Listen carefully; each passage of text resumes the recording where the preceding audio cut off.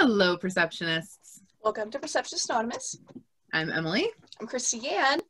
And I'm Krista Lynn. Welcome. Hey. Thank you. And that means Moonisode time. What's up? Yes. Mm-hmm. Oh my gosh. Do you know how nice it is to be in 2021 and be able to talk to you guys about the astrology? It's not like gloom and doom as often.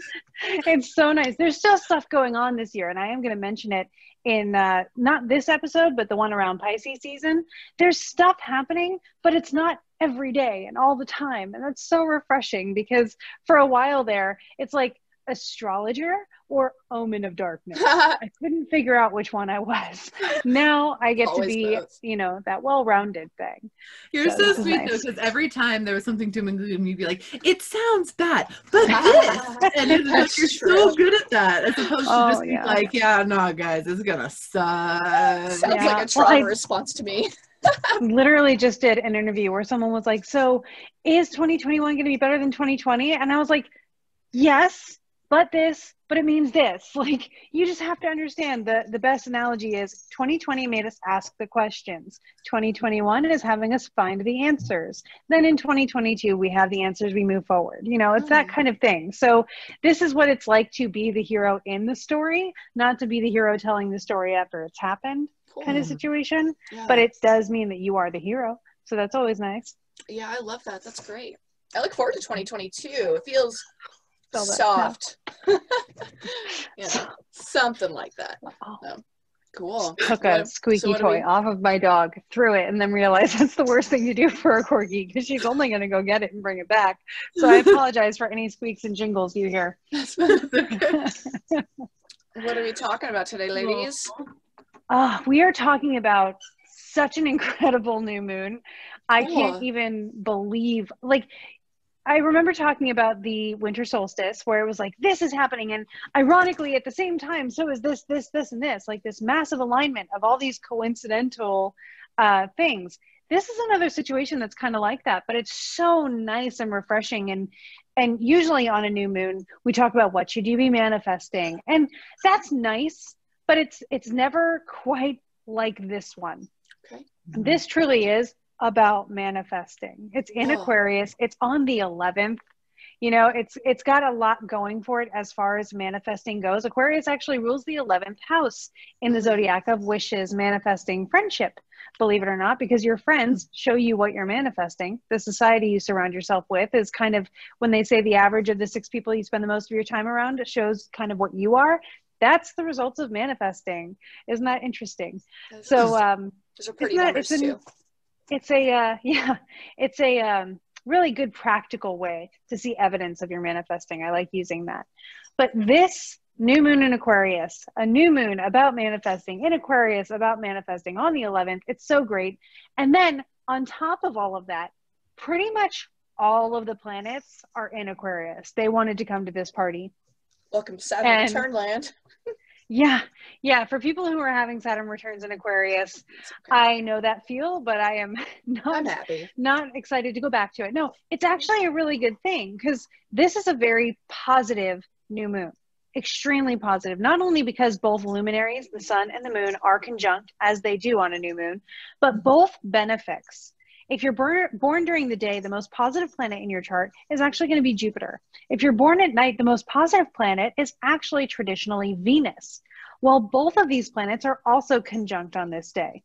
So we have the benefics right next to each other. I just did a video, Emily, for TikTok of like the planets sort of palling around on the new moon. So that'll be released soon. But basically you have Jupiter and Venus hanging out next to each other, the moon and the sun hanging out next to each other, and joining the party are also Mercury, retrograde, but still there, and Saturn. Shows up drunk already. Yeah, it's pretty much, that's the feeling we've been getting in this Mercury retrograde for sure. You guys didn't invite me, but I'm here. Pre-game. That was great. Oh my gosh, I love it. So we have a lot going on. There's a lot of conjunction. In fact, we haven't seen an assembly like this in Aquarius since the 60s. Any Garth Brooks fans out there? He was born around that time, the last time we saw them. It's the name that's been coming up the most when people talk about the last time we've seen this, which is so funny. Thing I've ever heard. Yeah. I wasn't anticipating this at all. So we have this stellium, and really when you want to interpret this stellium, it's a restructuring of our appreciation for ourselves and how we fit into the collective. So that's kind of like, this is such an interesting image. It's like the beginning of Lion King, where they're holding Simba out for everybody to see him. This is us saying, here's the air period, this air era, the cycle that we've come into, and we're just showing it off to all the planets, and they all came for like the baptism of the air cycle. That's what this really feels like. And it's even right, it's great. Even nice because we have a very nice sextile between Chiron, emotional wounds, and Saturn. Saturn is saying, like, let's support healing the things that may be rooted in anger by taking a higher perspective. So you know, a lot of people are feeling frustrated right now, and rightfully so. You have a right to feel frustrated, but it's also a good thing to sometimes look at the frustration as, I'm sure you guys can agree, as a symptom of something else, and then address that something else. And on this day, we have the opportunity, if we try, to be able to see that higher perspective, especially with all this energy in Aquarius. Aquarius is like a very high perspective. It's an air sign. So it's very in line with this new energy that's coming in. We are the people who are building a new paradigm that's actually going to last for 200 years. So this is the start of a 200-year cycle. The actions we are all taking will have an impact on people for the next 200 years. And that is so beautiful to be a part of. So for this new moon, I will be doing a video on TikTok and on Instagram about what each rising sign can expect or maybe might be feeling during this new moon. But in general, it's very important to get clear on what you're manifesting. And by that, my recommendation is that you really become conscious of your thoughts and your feelings. Decide how it is that you want to feel. Assign a thought or a sentence to that really gives you that feeling and puts a name to it. And then surround yourself with the things or the activities that replicate that feeling to you to help you call it in, because you're creating a space for it. And then you're doing the things that someone that feels that way does. That is manifesting. That's the living like you already have it part. So this is a very big deal, this new moon, to just say, like, how do I want to be feeling? What does that sound like? Like, what's my thought when I have this feeling of I feel good because, or I feel happy because, and then how can I start having that feeling right now? And that energy is going to really call in all the stuff that's going to set you up for that success. Awesome. I feel it, dude. Yeah. And the affirmation that I assigned for this one, because we do have Chiron involved, this big stellium, it's a new moon, it's a new paradigm. I'm going to be using paradigm way too much this year. I can tell already. It's going to be like my word of the year. But my affirmation for this year is, I love and forgive myself so I can love and forgive the world and move forward in grace. Cool. Yeah. It's a bit of a longer one this time, but it's just so like one step at a time kind of thing. I think it really walks you from the beginning to the end of the sentence and the feelings that go in between. It's a very high vibe story, wouldn't you say, Emily? I would say. Yeah, absolutely. I love that even though you're talking about how much manifestation power it is, it's both manifesting love and forgiveness of yourself in the world, like how the twofold aspect kind of comes into that. I think it's really powerful. As within, so without. Yeah, really, really neat. I think the forgiveness thing, I mean, it feels like that is so much, at least for my personal experience and the people that I've been around, like the idea of understanding that things have happened in the past and understanding that things are going to happen in the future, but that we're allowed to just let them happen. We don't have to like continuously reprimand ourselves. We don't have to continuously say that, you know, remind ourselves we did something wrong, remind ourselves we could have done something better. Like, to be able to let our shoulders down, release our jaw, and just sit up straight and move forward regardless. That's cool. Yeah. Yeah. Thanks. It's so neat to be able to say, like, I am everything that led me to this moment, but I don't have to continue being that if I don't want to. Like, you are not committed to any of the things that, like, someone put it this way on Instagram. I wish I could remember exactly who it was, but she said, if you always have bad birthdays, that can stop now. If you always have a hard time on Mondays, or you're not a morning person, whatever you've decided for yourself, you can change that in a second. You can decide, tomorrow I'm going to be a morning person. And then you'll set yourself up for success in that in whatever ways you can, like laying out your workout clothes or whatever it is that you do. Yeah. That's manifesting. It's the same as making a sandwich. You decide what you want to feel like, you decide what sandwich is going to make you feel that way, and then you put it together and suddenly, ta-da, you've manifested a sandwich. So Delicious. think about that. It is, right? Think about what you want to be putting into your life that way. Okay. And don't base it off of everything you expected or held yourself to in the past. It can be completely new.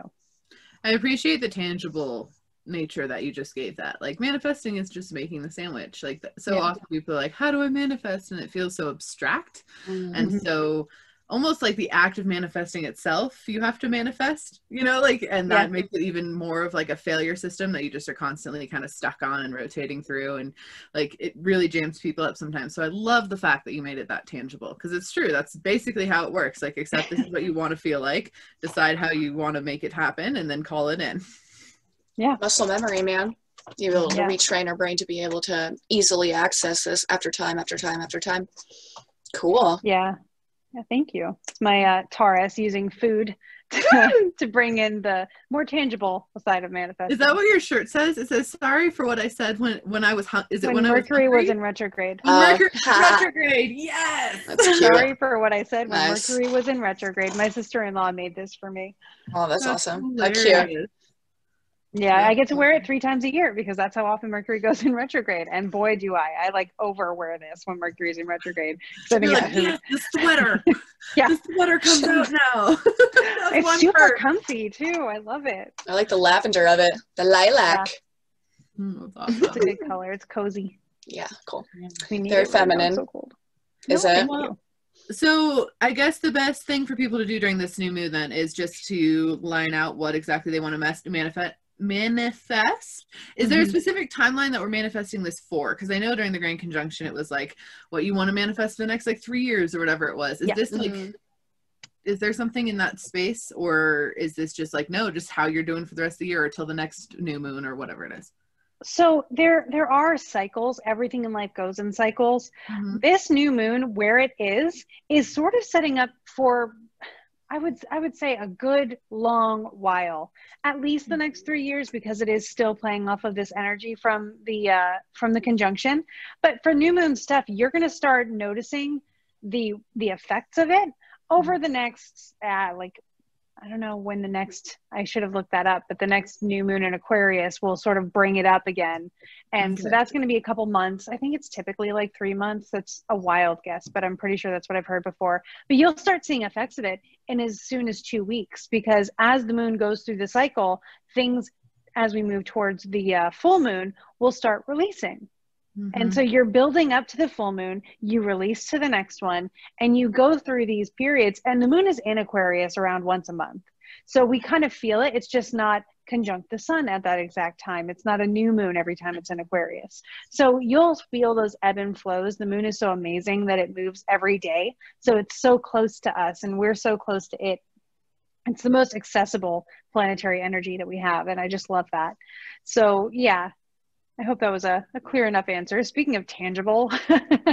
No, I think that was great. Like, I think that was really awesome. So, okay, thanks. Just to give you always make it tangible. Like, but also, you know, to give people some guidelines of like, hey, what should you be looking out for? Like, how far in advance? And of course, you can always manifest for as much future as you want to, but just like something that would be good. So, I think that's awesome. Yeah, actually, now that I'm thinking about it, it's probably like a 6-month cycle. Okay. Yeah, cool. Yeah, perfect. So, I mean, every day is another grain of sand.